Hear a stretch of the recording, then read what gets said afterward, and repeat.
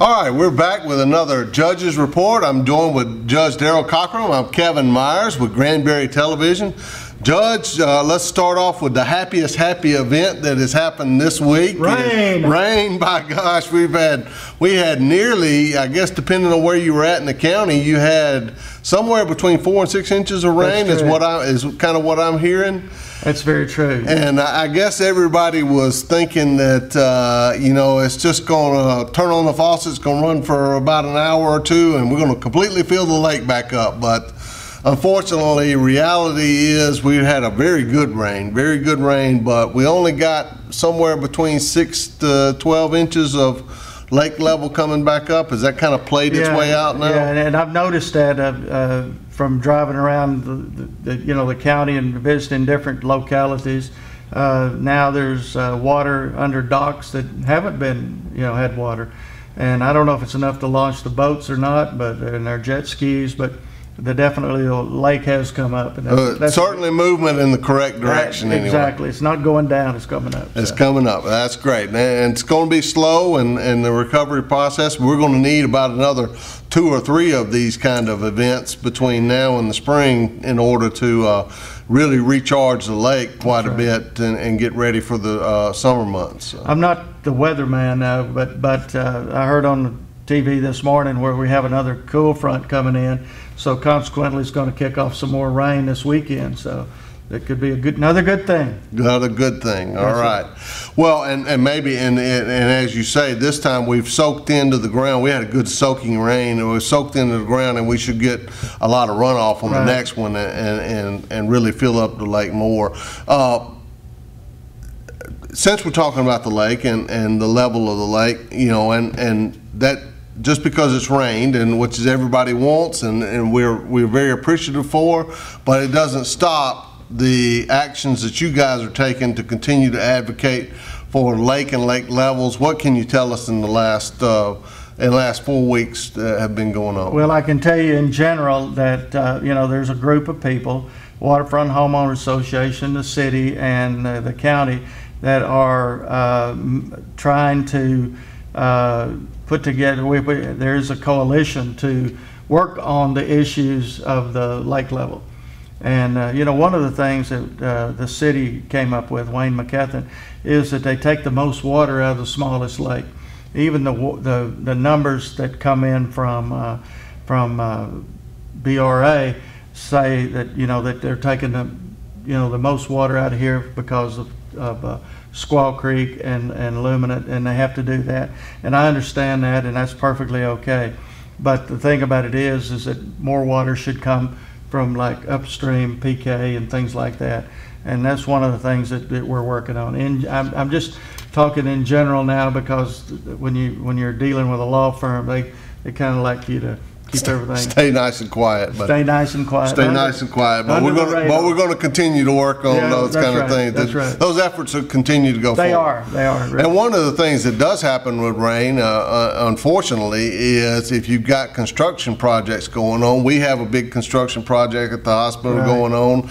You've got several construction projects going on, and it sometimes causes a little wrinkle in operations. And I know the first one of those projects that is heavily under construction for you is the new Emergency Operations Center, and they're coming out of the ground and getting ready to put walls up. Yeah, really what they're doing is they're building the forms and everything to pour the tilt walls, and they'll be all poured on site.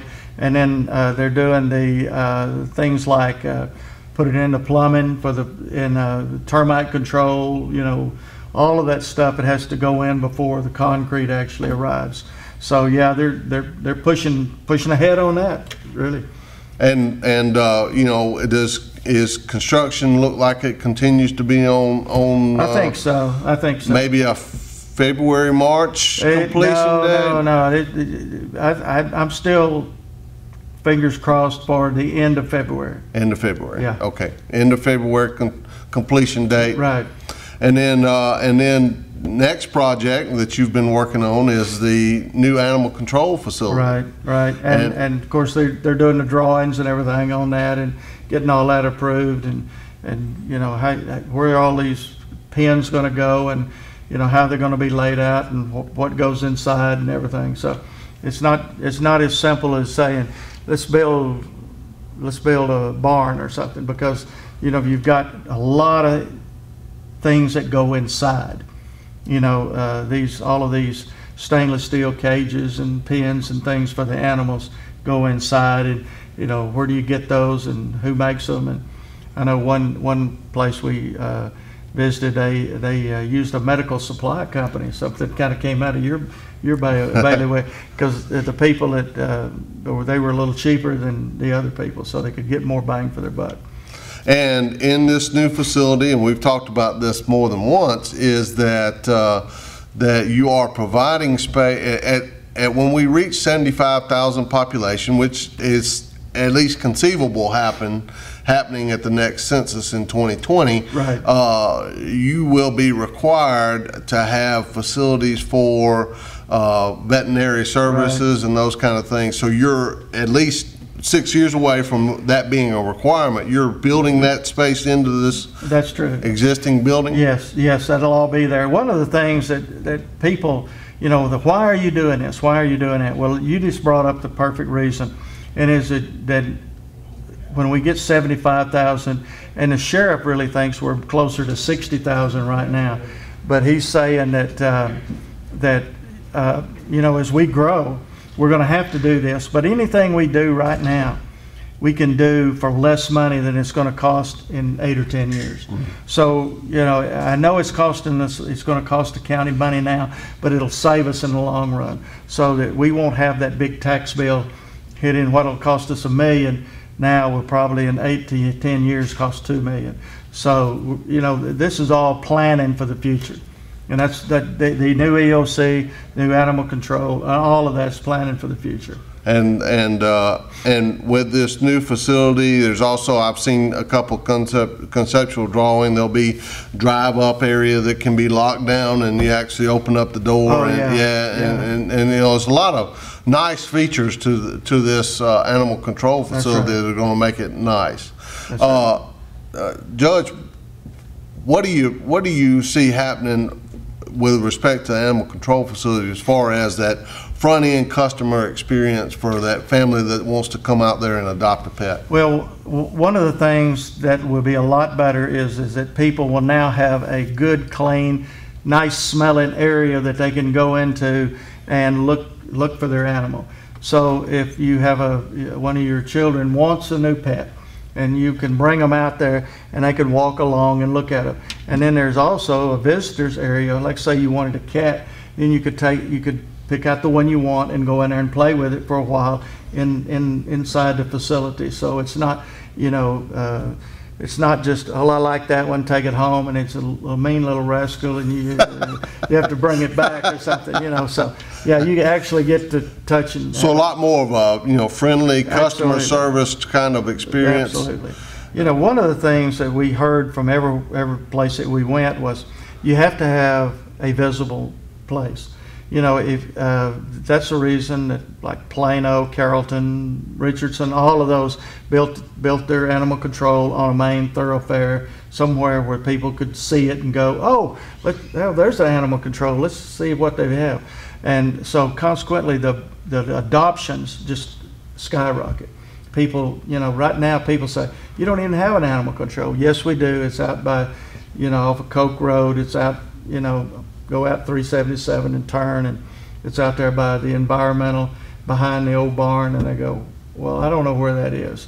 And so we're trying to provide them a place where, that everybody will know it's right off of 51.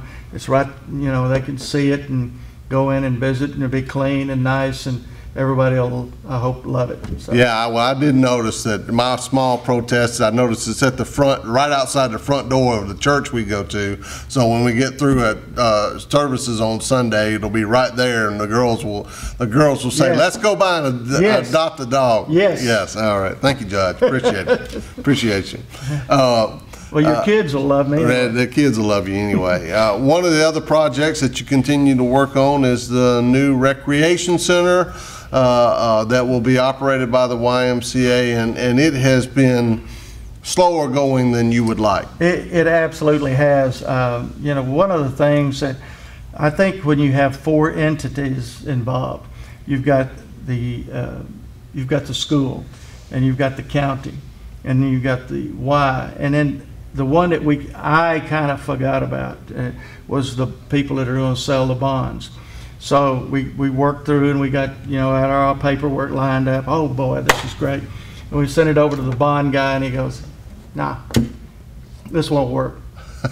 And we said, "Well, why?" And he says, "Well, because the way this contract is written is, and I understand the school, when they put things in there, they put it in there like we won't be protected.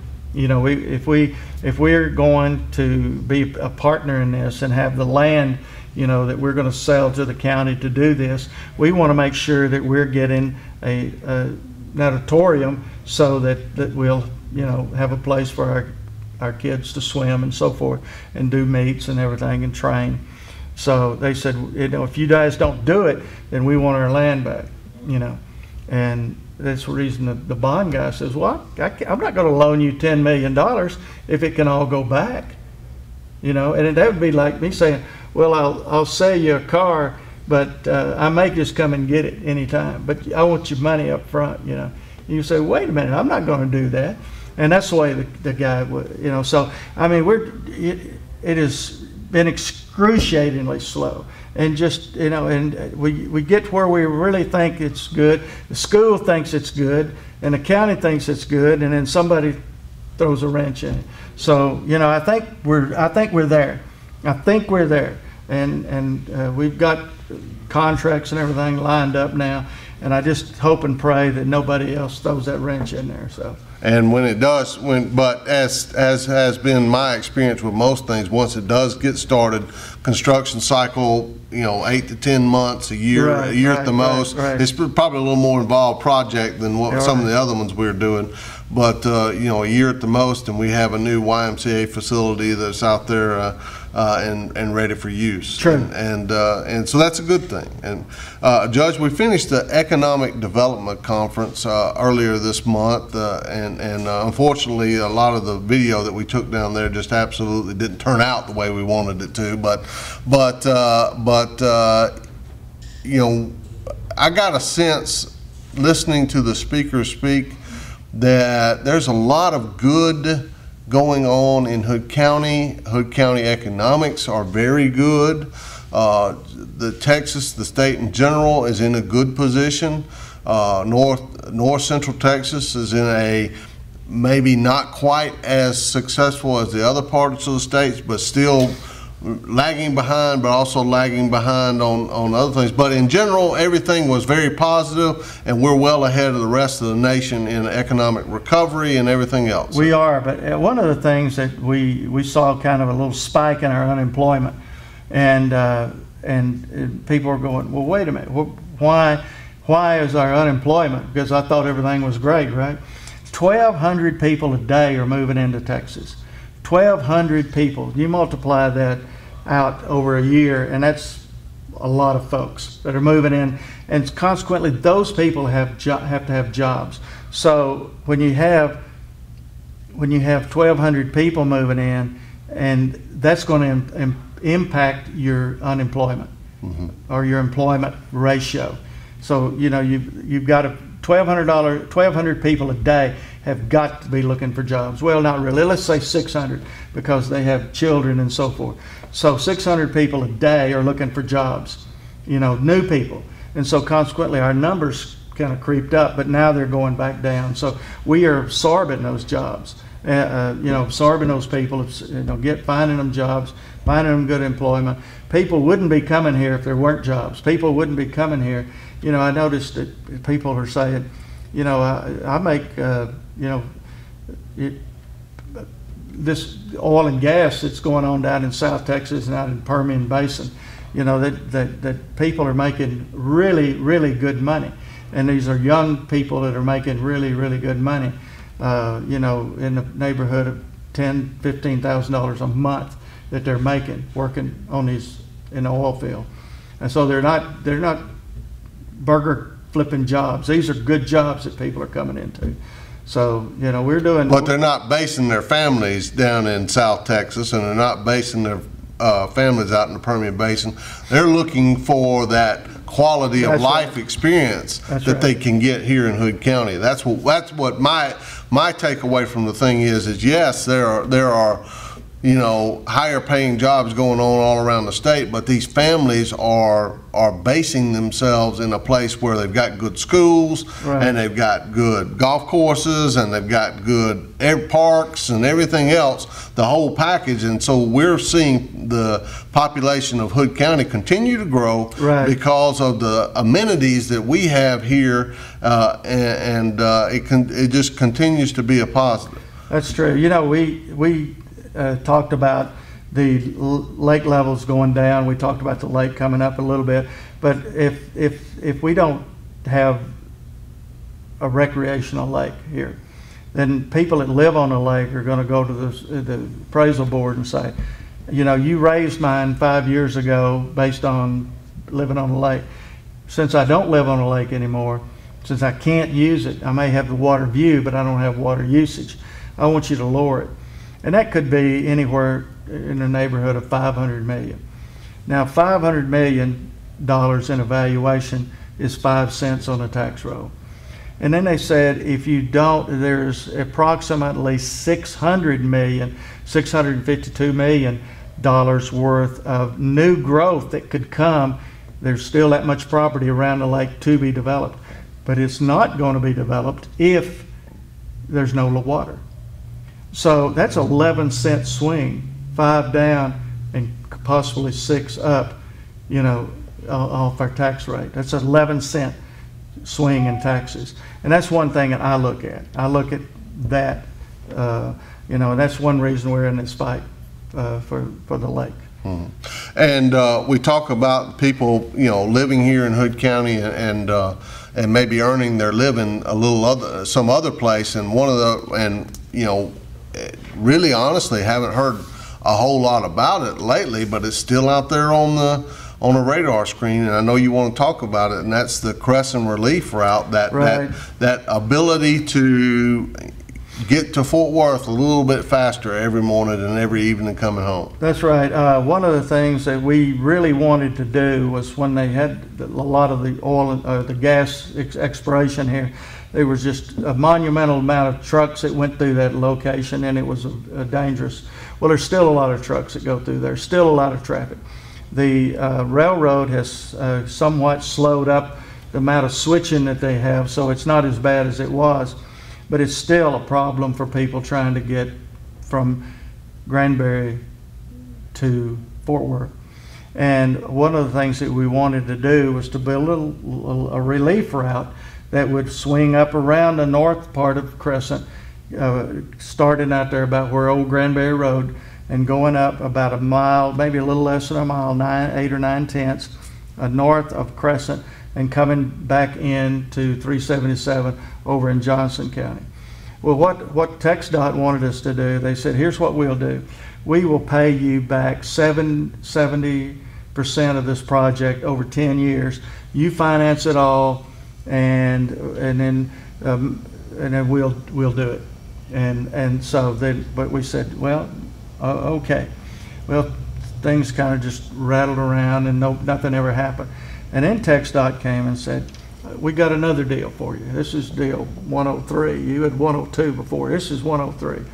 And what if you would take the money that we're going to put in it, which would be approximately $11.8 million.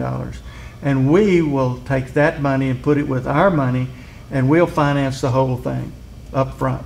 And so then you can take 3, 4, 5 years to pay this money back to us, that 11.8. But you will be a partner in this, and that way you won't have to go out and borrow $38 million to do it. You'll just have to do the $11.8 million.